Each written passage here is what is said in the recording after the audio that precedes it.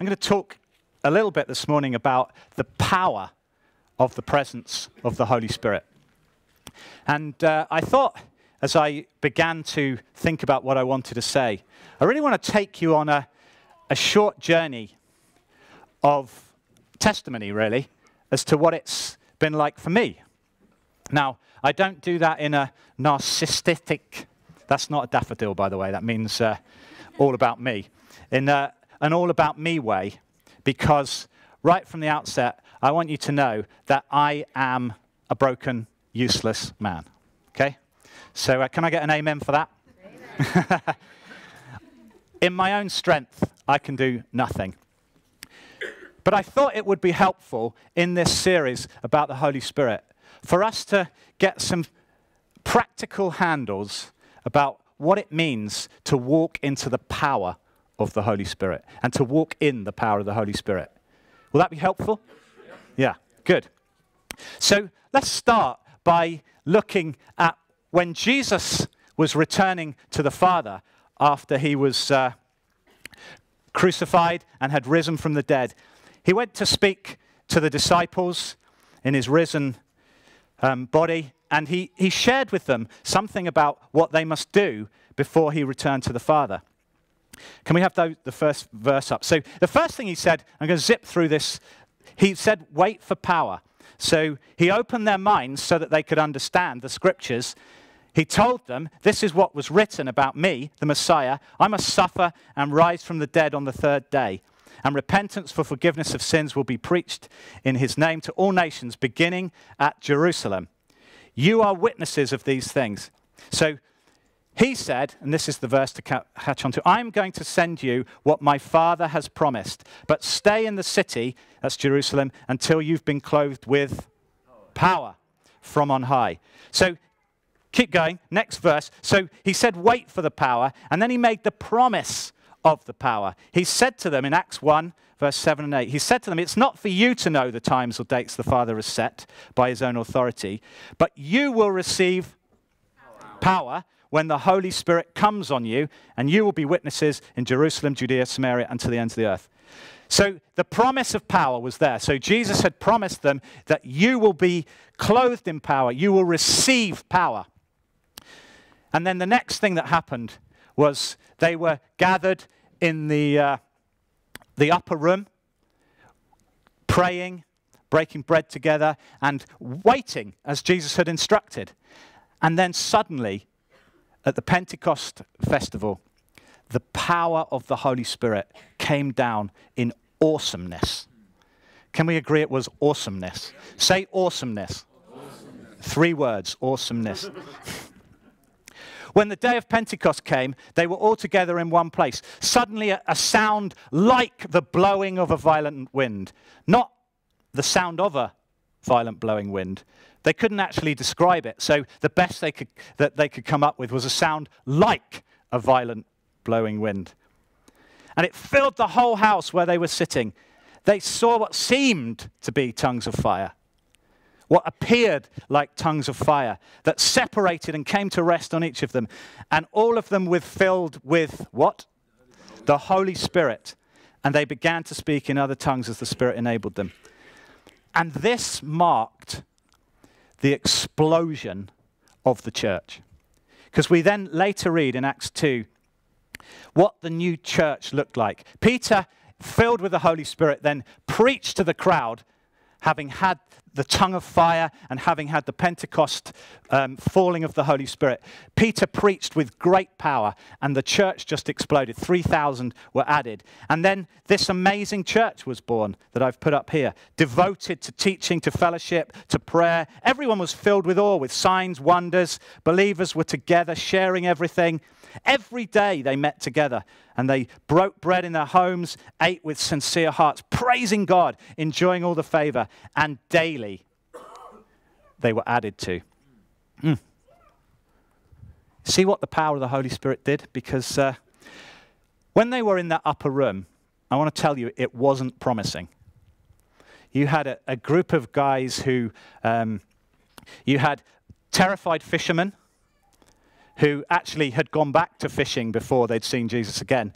They were confused. You had guys with terrible tempers, James and John, the sons of thunder, who'd come through with Jesus. You had racists in there, people who actually were against other people groups. There were skeptics. We know Thomas was skeptical until he touched Jesus. There were publicans. Now, publicans in those days didn't mean pub owners, just to be clear. A publican was someone who collected taxes. You had religious maniacs, all in that room, but they'd come with Jesus and they'd devoted themselves to follow Jesus. But it wasn't a promising cocktail. There were 120 in that room. There were possibly people who'd been healed from leprosy and people who'd come to know Jesus in a powerful way. But until the Holy Spirit came, it was just a gathered group of frightened people. And you know, even when Jesus was in front of them and he'd explained it, they still didn't get it. Because in verse 6 of chapter 1, they say, "Oh, it's now the time to restore Israel." And Jesus had to explain to them, no, the time is coming for the power of the Holy Spirit. Well, you receive the power of the Holy Spirit. But then that group of terrified people with terrible backgrounds, with the power of the Holy Spirit, started a church that has reached all the nations of the world and is even today growing and has millions of people following Jesus Christ. And that's the power of the Holy Spirit. And that's what I want us to get to grips with this morning. You know, I felt as I was praying that I just want to go off-piste a little bit here, just for a moment, because I think some of us are living with an experience and an expectation that is actually ungodly. Because Jesus promised the fullness of the Holy Spirit. It says in Colossians 2 that all the fullness of the Godhead is in us through Christ. All the fullness of the Holy Spirit is in us when we give our lives to Jesus Christ. So the deposit of the fullness power of the Holy Spirit is in us. And if we allow ourselves to believe that that power can only give us, enough to just limp through life, we're just not believing. We're just not believing what the scriptures say about the Holy Spirit. So can I ask us this morning to remove and renew any thoughts that we are disqualified or not good enough for the power of the Holy Spirit? Can we do that together? Can we do that right now? Set your heart now with an expectation way beyond where you've been. And if you've got the enemy whispering into you about you're not qualified, others are better, I'm not going to get it, others are going to understand the Holy Spirit's power, then banish that thought right now. Amen? Amen. I had a little joke about Mark Cavendish, but it doesn't feel appropriate now. Because please forget your own strength. The Father sent power and asked us to be witnesses. Even the greatest apostle, some would say Paul is probably the greatest apostle. He wrote the bulk of the New Testament. This is what he said in 1 Corinthians 2, 1-5, if we can just move on to that. He said, "And I, when I came to you, brothers, did not come proclaiming to you the testimony of God with lofty speech or wisdom, for I decided to know nothing among you except Jesus Christ and him crucified. And I was with you in weakness and in fear and in much trembling. And my speech and my message were not in plausible words of wisdom, but in demonstration of the Spirit and of power, so that your faith might not rest in the wisdom of men, but in the power of God." And this is not me excusing my preach this morning, but let me just say, even Paul said, it's not in my wise words, and he was an amazing theologian who understood the scriptures and unlocked them for so many people. He said, I haven't come to be wise, but I've come with a demonstration of the power of the Holy Spirit. And do you know what the the power, actually the Greek word is dunamis.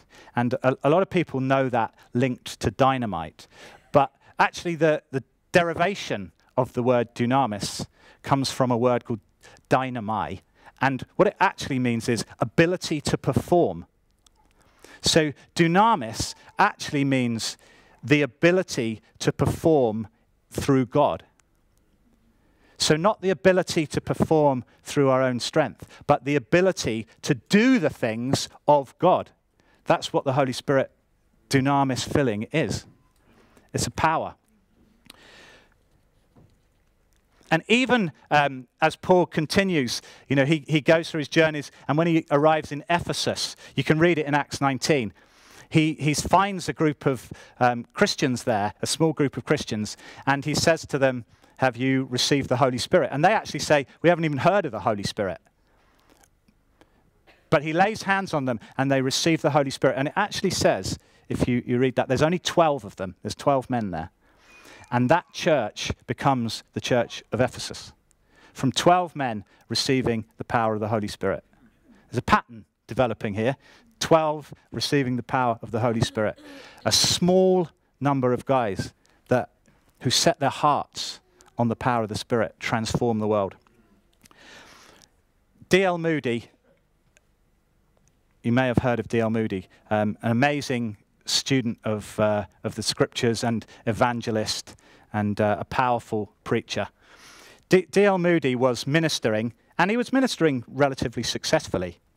And two ladies in his congregation, two sweet ladies, I'm assuming they're old because one was called Auntie Cook and the other was called Mrs. Snow.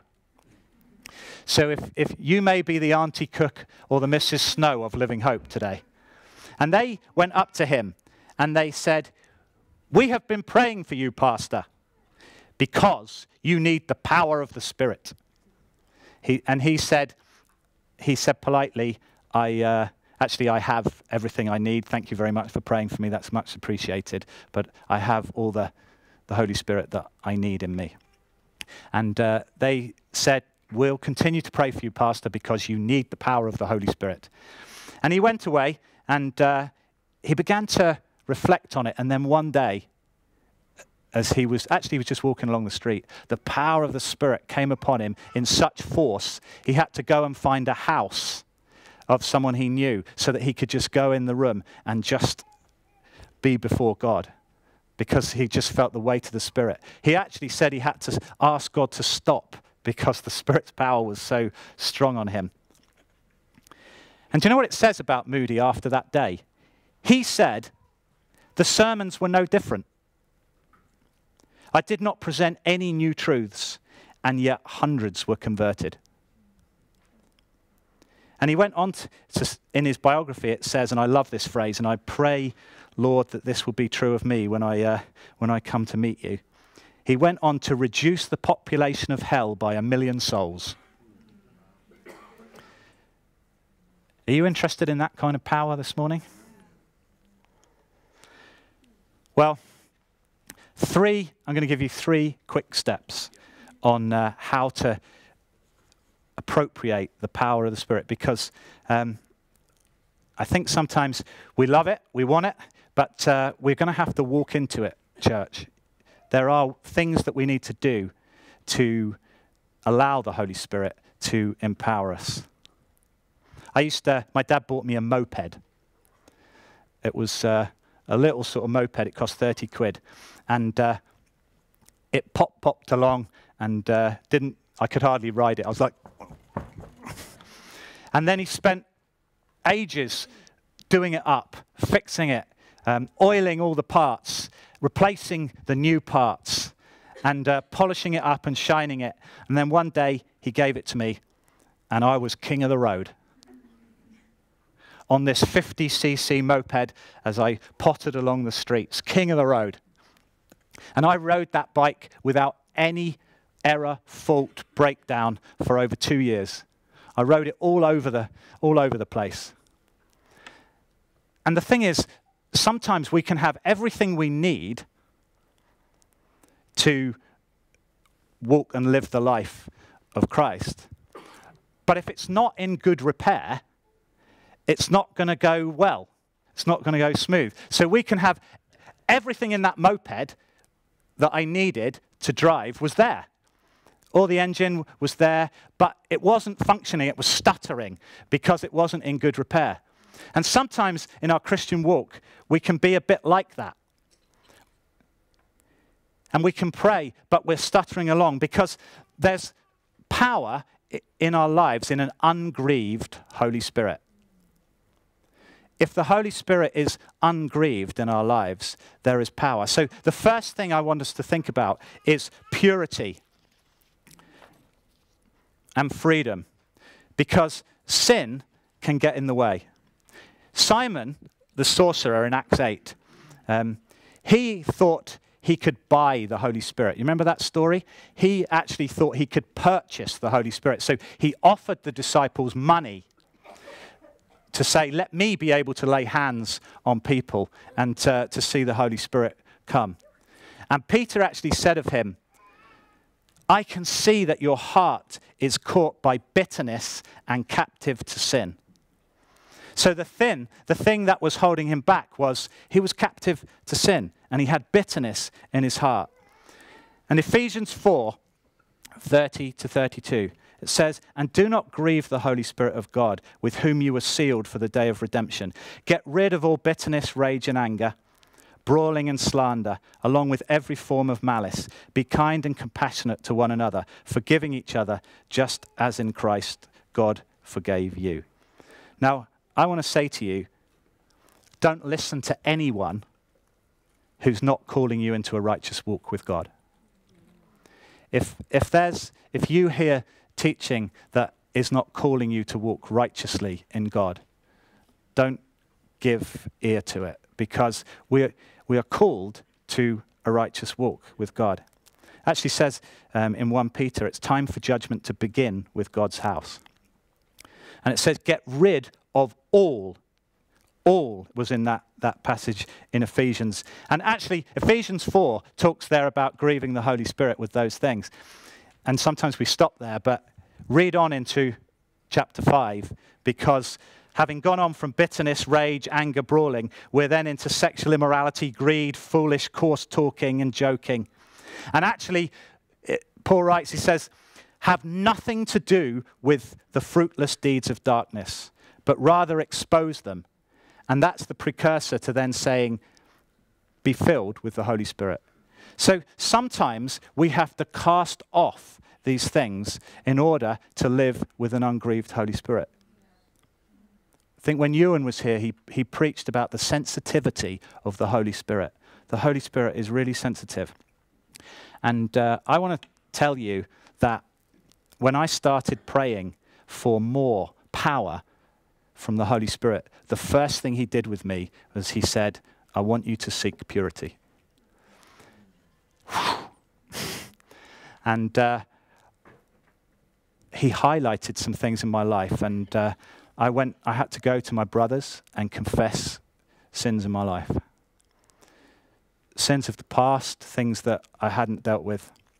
You know, I had to confess things of sexual sins from the past. I had to confess where it hurt the church. And I really felt like I hadn't given all to the church. And I had to pray through those things. I had to pray through unforgiveness from when I'd been hurt. But the wonderful thing is that that's where we're met by God. 1 John 1 verse 9 says, if we confess our sins, he is faithful and just to forgive and to purify us from all unrighteousness. And that process has continued. You know, it's important that we keep a short account. Carol and I went through a process, and Carol actually had a rejection in her life, and we had to pray through that, and she was delivered of that rejection, and that was affecting us. You know, it was actually having an impact on us, and as she was delivered of that, we saw a new freedom in our marriage. And the Holy Spirit wants us so much to be close to him that he doesn't want anything to hold us back, anything that might hold us back. Because the beauty of all this is that in 2 Corinthians 3:16 to 18, but whenever anyone turns to the Lord, the veil is taken away. Now the Lord is the Spirit, and where the Spirit of the Lord is, there is freedom. And we all who are with unveiled faces contemplate the Lord's glory are being transformed into his image with ever-increasing glory, which comes from the Lord, who is the Spirit. We don't want to live with a grieved spirit. We want to live with an ungrieved spirit in our lives. Because where the Spirit of the Lord is, there is freedom. R.T. Kendall says that the definition of spirituality is the time gap between sin and repentance. Whatever is true, noble, right, pure, lovely, admirable, excellent, praiseworthy, think on those things. Let's purify our lives. Let's come to the Lord with purified hearts, because where the Spirit of the Lord is, there is freedom. And can you imagine what it would be like with us living as a church with an ungrieved Holy Spirit in all of us? What power! What power! That's where the power would be. Because when we're living, walking with the Spirit, it aligns ourselves with the things of God. Romans 8 verse 5 says, those who live according to the flesh have their minds set on the flesh desires, but those who live in accordance with the Spirit have their minds set on what the Spirit desires. There's power in this. So my first step, and the first thing that I've been through, and, you know, repentance is an ongoing process. You know, we're being sanctified. We won't be perfect until we have the renewed body of Jesus when we meet Jesus. But as the guys were saying yesterday, I'm not sinless, but the closer I get to the Holy Spirit, I sin less. I'd like to claim that, but it's not mine. So that's the first step. Can we set our hearts to do that, church? The second thing I want to talk about is the power builds faith. 1 John 1:3, 21 to 24. Dear friends, if our hearts do not condemn us, we have confidence before God and receive from him anything we ask, because we keep his commands and do what pleases him. And this is his command, to believe in the name of his Son, Jesus Christ, and to love one another as he commanded us. The one who keeps God's commands lives in him and he in them. And this is how we know that he lives in us. We know it by the Spirit he gave us. What I love about this scripture is it says, if our hearts do not condemn us, we have confidence before God. So if we have purified ourselves, we can come with confidence before God. And we can start to believe in the name of his Son, Jesus Christ, as he's commanded us. As we come into a purity with the Holy Spirit, our faith grows and we can believe for more. And we know it by the Spirit. It's by faith we receive the Holy Spirit anyway. Galatians 3 verse 14. This happened so that by faith we would be given the promised Holy Spirit. And the next thing that I found as I pursued the Holy Spirit in a deeper way was suddenly Scripture and prayer becomes a desire in your heart. If you're struggling today with reading your Bible, or praying, or maybe you find in your devotions that your mind's wandering and you just can't focus, then get the Holy Spirit empowered in your lives. He loves to open up Scripture. It says he will guide us into all truth. It's what he does. So the power of the Holy Spirit will build that faith in us. So if today you're struggling, then ask for a filling of the Holy Spirit, and he will come upon you and give you the power. Pray, pray, pray. Ephesians 6 verse 18 says, and pray in the Spirit on all occasions with all kinds of prayers and requests. With this in mind, be alert and always keep on praying for all the saints. One of the things that I wanted to pray for was I felt I was a weak witness. I actually felt like I was I ask myself, who am I reaching? What am I touching? And I wonder what this morning you're thinking, what area am I weak in? And maybe, like me, you want to have more fruit and reach more people and touch more people. And I put it's on the top line of my prayer list. Give me the heart of an evangelist. Please, Lord, I'd like the heart of evangelist. Jonathan said last week, we're not all called to be Ephesians 4:12 evangelists equipping the saints, but we're all called to do the work of an evangelist, to reach people. So I started praying this, and the scripture in Romans 8, it says, in the same way, the Spirit helps us in our weakness. We do not know what we ought to pray for, but the Spirit himself intercedes for us through wordless groans, and he who searches our hearts knows the mind of the Spirit, because the Spirit intercedes for God's people in accordance with God's will. So, what are you praying for this morning? What would you like to unlock in your life? Because praying in accordance with the Holy Spirit will unlock things for us. Because it says the Spirit helps us in our weakness, and the Spirit intercedes for God's people. So the Spirit himself is interceding for God's people. He'll pray on our behalf in accordance with God's will. So I started praying this daily prayer, which I think Jonathan gave me, actually. Can you put up the daily prayer?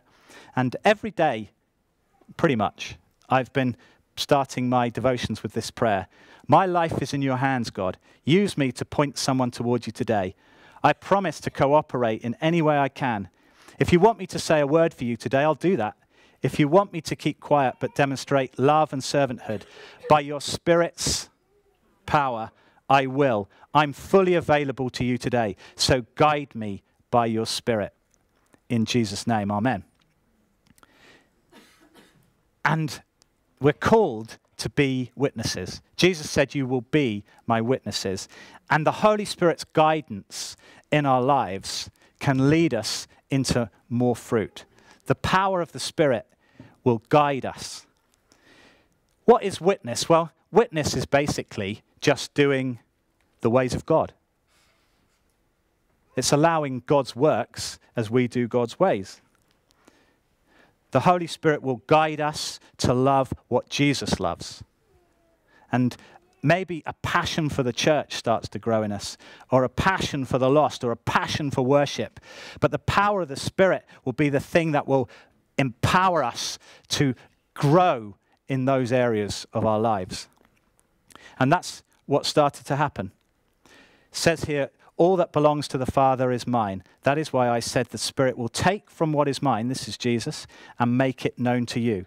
So you see that as we are coming in alignment with the Holy Spirit is bringing us into alignment with God's ways and God's will. The closer we are to the Holy Spirit, the closer we come to God's ways and God's will. We know Jesus' heart in our heart. It connects our heart to Jesus' heart. And for me, it was a couple of things which maybe some of you are also thinking about this morning.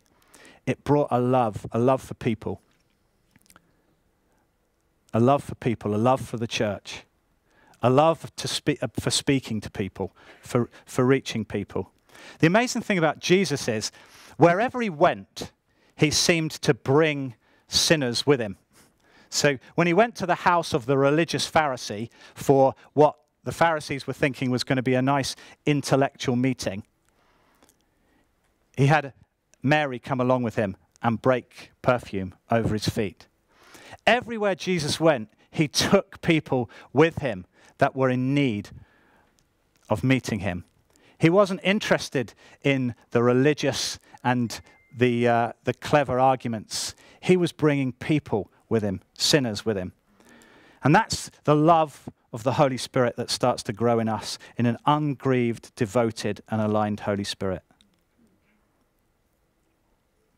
Total forgiveness and love are almost synonymous with an ungrieved Holy Spirit. They're almost, overlapping. So, right, I'm going to conclude now, but I want us to start thinking about fruit. For me, the power meant I had to start looking for opportunities and allowing the Holy Spirit to guide me. It started with a lady. I was jogging, and I jogged past a lady. And as I jogged past her, I'd seen her quite a bit.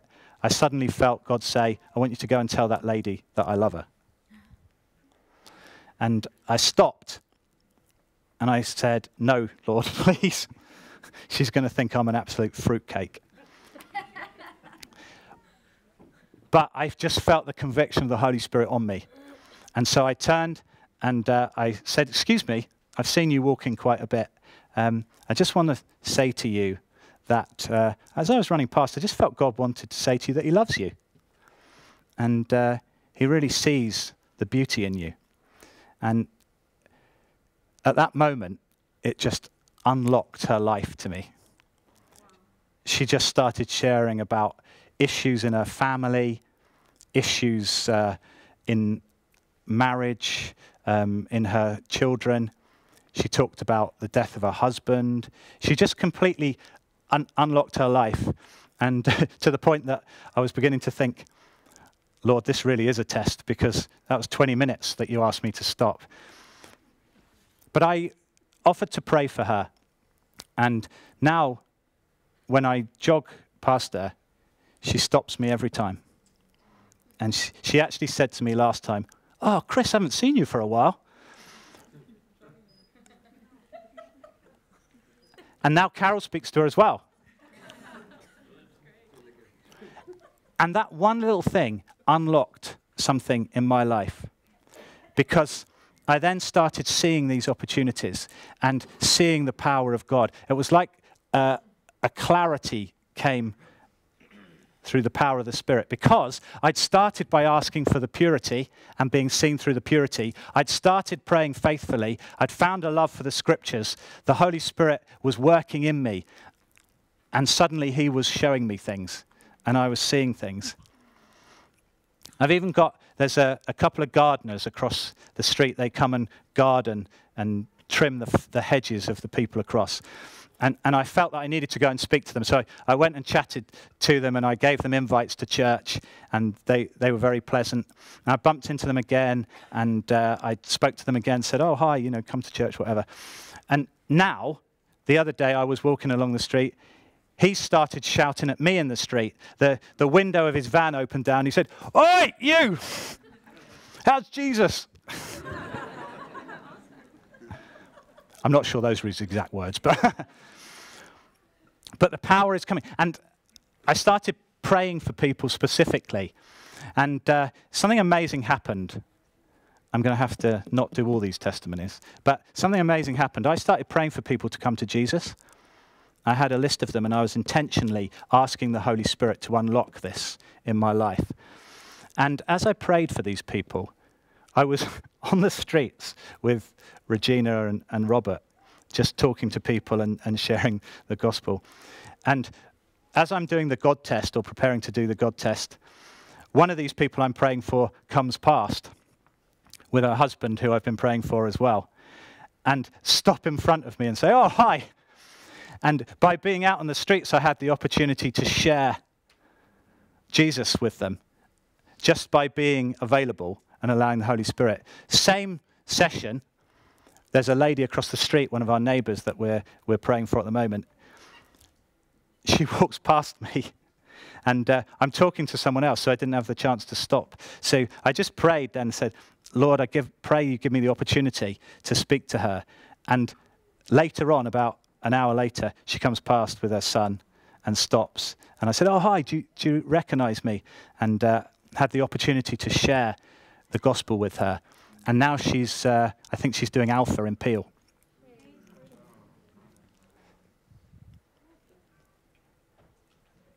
And then I started sharing with the cleaner in the office. And I shared Jesus with him, said, oh, come to church. And he said, oh, I don't need that, I'm too busy.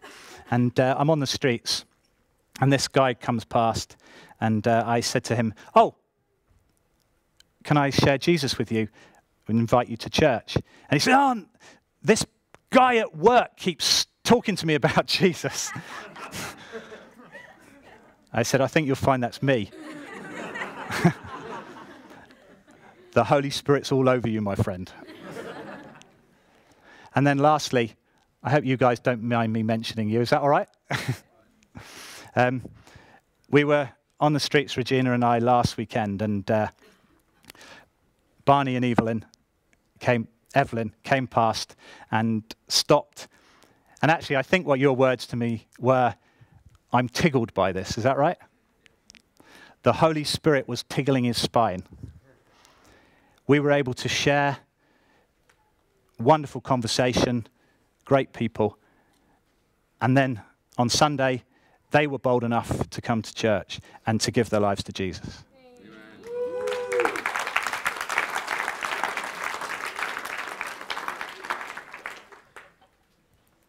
You see, the Holy Spirit power unlocks things in our lives.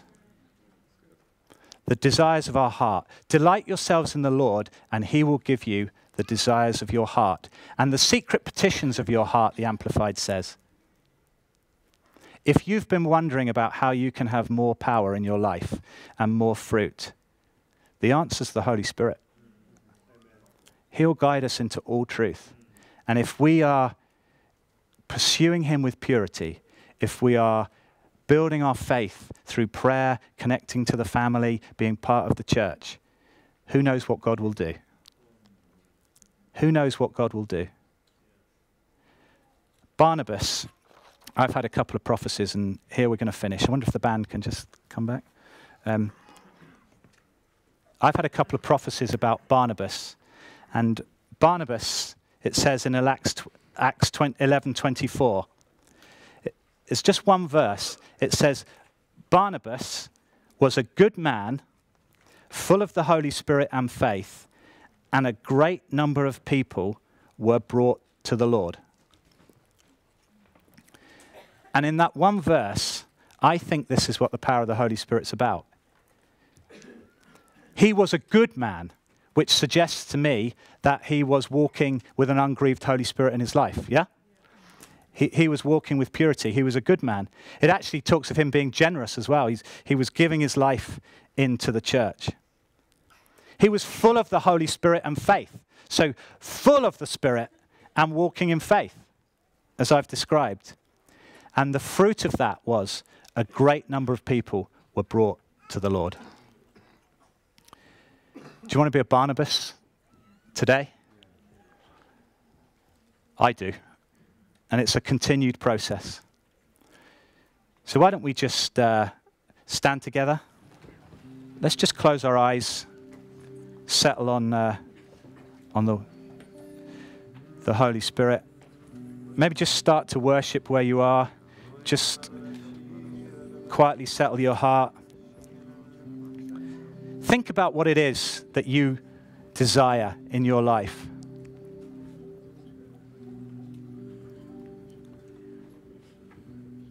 Think about the fruit that you would like to see.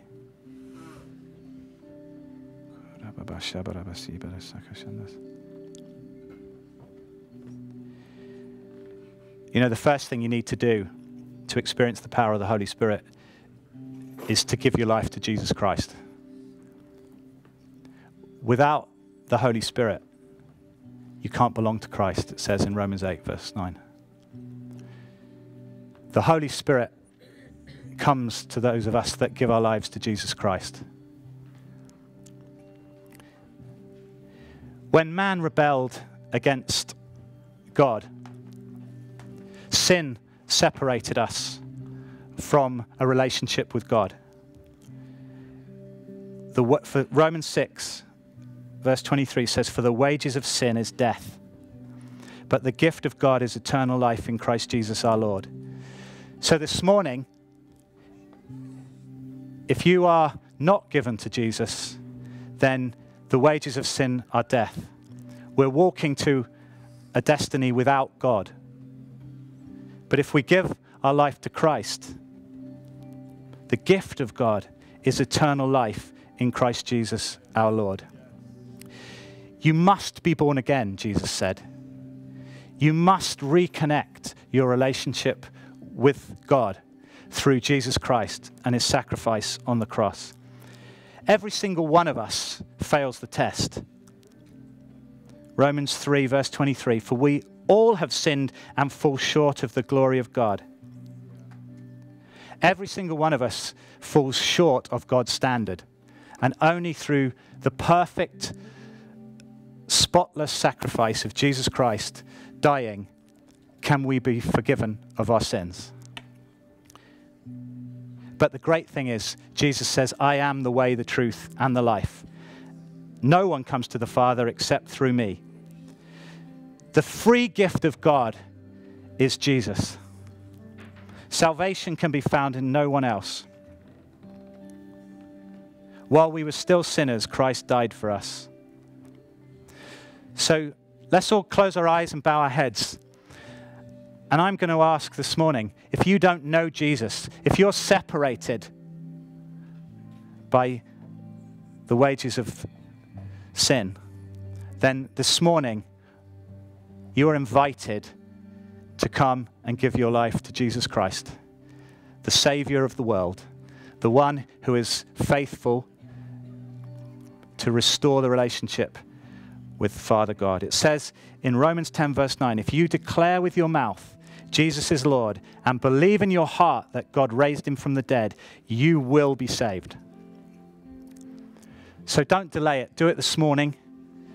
You know, if you felt, as I've been preaching and as we've been worshiping this morning, you felt God's hand on you, like Barney, the tickle down your spine of the Holy Spirit, then that's a suggestion that God is reaching out to you in his mercy and his love and his grace, and you can be changed today forever.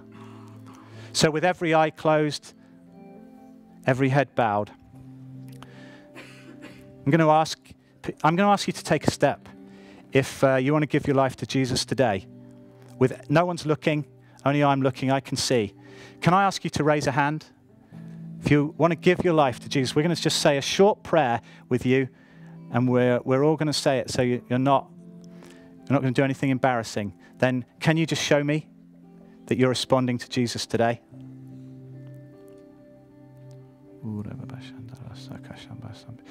Be bold. Come with boldness. I can't really see because of the lights, but can you, I'm a bit blinded here, so can you make it clear to me? Okay, thank you. Anyone else while we're doing that? Just today, it's an opportunity to come to Jesus. Okay, let's just say the prayer together. We're all going to say this prayer, but if you're saying this for the first time, mean it in your heart, because if you confess with your mouth that Jesus Christ is Lord and believe in your heart, you will be saved. Amen. Lord God, we thank you for your Son, Jesus Christ. Thank you, Jesus, that you went to the cross and you died for me to bring forgiveness of sins into my life. So today I say sorry. Forgive me for my sins. And I receive forgiveness through your blood on the cross. And I confess that you are Lord. And I believe in my heart that you live today. And I receive you. Amen. Amen. That's great. Now, I'm going to ask for the rest of us, if you feel that you've been walking or you've been riding a moped that's half powered, and today you want to walk into the fullness of the power of the Holy Spirit. We all have everything we need when we give our life to Jesus Christ. You know, we can't give our life to Jesus Christ without the Holy Spirit, it says in Romans. But we can live in a way that's like a spiritual limp. But today, the power of the Spirit is available. The power of the Holy Spirit is available in your life. You can be a witness. You can cast off the things of the past, everything that would grieve the Holy Spirit. And today, you can receive an immersion, a filling, a powerful, a dunamis, overflowing power of the Holy Spirit. And who knows what God will do in your life? So if you feel that, why don't you come forward now? Don't be constrained by the seats of the cinema. This is about meeting Jesus today with greater power. And we're going to lay hands on you. We're going to pray for you because the scriptures say the laying on of hands will release the power of the Holy Spirit. The guys here are full of the Holy Spirit, so they're absolutely itching to pray for you. Today is the day to receive more power in the Holy Spirit. Don't walk with a spiritual limp anymore. Maybe it's physical healing. Physical healing accompanied the power of the Holy Spirit. Please take a bold step and come forward. Please don't be constrained, as I say, by your neighbor or the person next to you, but respond to the Holy Spirit. Respond to the audience of one. The audience of Jesus. He loves to give good gifts. The Holy Spirit can be released in your life today.